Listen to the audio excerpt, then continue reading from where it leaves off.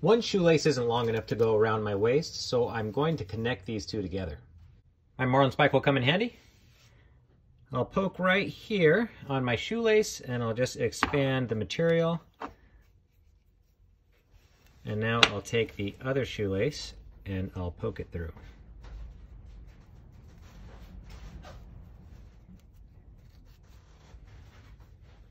I'll do the same thing again on the other side. Make a little hole, separate the material, and poke the other aglet through. So this is what it ends up looking like, and I could pull it all the way tight, but then these two shoelaces are going to be too long for my waistband. So I need to adjust this out, and I'll poke these aglets back through. All I'm going to do is bring these two together, and I'm going to poke this through both of them right there. One thing I don't like about this aluminum marlin spike is that it leaves trace metal on the surfaces that I work it with. So you'll see that I'll rub this through and I pull this out. You can see the aluminum rubbed off on the shoelace there. And so I am getting them made out of stainless steel, and that should take care of the problem. Those samples are coming in this week.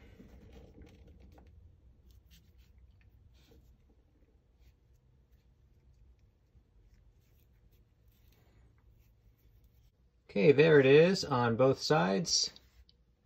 And now I can pull this as much as I want and it's not going to fall out. This is where it needs to go, and I'll use a bobby pin to help thread it through. Poke it into my shoelace here. There we go. I'll thread it through this first opening. Go as far as I can. And now what I'm going to do is just do like an inchworm and start pulling it all the way through. So I'll push my bobby pin. You can see where it ends right there. I'll push it, grip onto my right hand, and then pull over with my left. Push, pull, and I'm just going to do that all the way until I get through my entire waistband.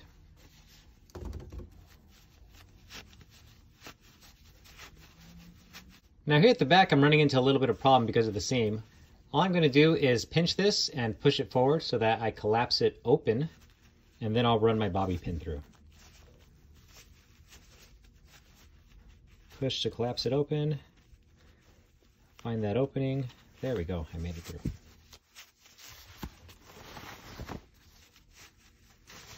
Now at the point where I need to pull my connecting section in, I'll just help feed it in, shouldn't be a big deal.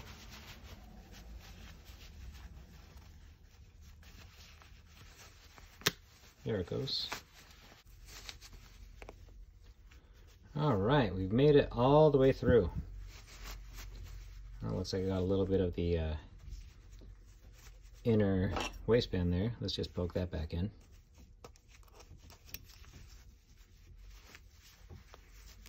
There we go. So here I can feel the aglet. You can kind of see the impression it's making. The aglet for the joint. I need to get it through that back section that was giving me trouble earlier.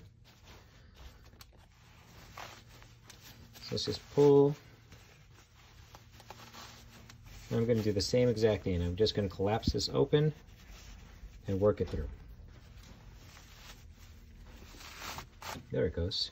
That threaded connection I did with the shoelaces there, it's going to help keep my drawstring in place. If this ever gets pulled to the point where it's starting to pull out again, well, this section back here is going to catch on to that connection and it'll help keep it in place.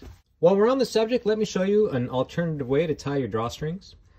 With the left-hand side, I'm going to form an ampersand, just like that. The right-hand side, I'll form a loop. I'll thread it through the top, then open up my loop and go around the bottom, and then pull everything tight.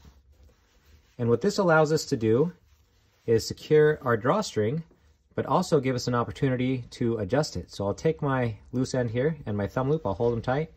I can tighten it up and it'll tighten up again, or I can loosen it, there we go, and it'll stay tight. When I'm all done, I'll just pull it free. There's a dedicated video for this, I'll leave it in the description. So this is pretty exciting, got the first trade in. This is from Manchester, Connecticut. At least that's the post office I went through. I won't show you the other side to protect the identity of the subscriber.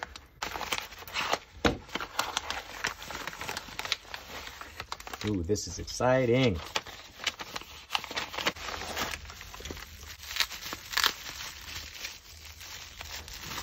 All right. Oh, look, there's even something on it. J. Lawrence Auto Repair, Newfield, New York. So this is cool. Look, we even have a pair of scissors, bottle opener, screwdriver, file, little pry. Now, the joke about this thing is 30 years old. GYRINE would pull this out whenever someone would need a bottle opener, and then they would comment about the size of the pocket knife, and he would respond back with something like, well, it's bigger than yours. And so now I have this. GYRINE, thank you so much. Your box is in the mail. This is going to be the first addition to my drawer of trades.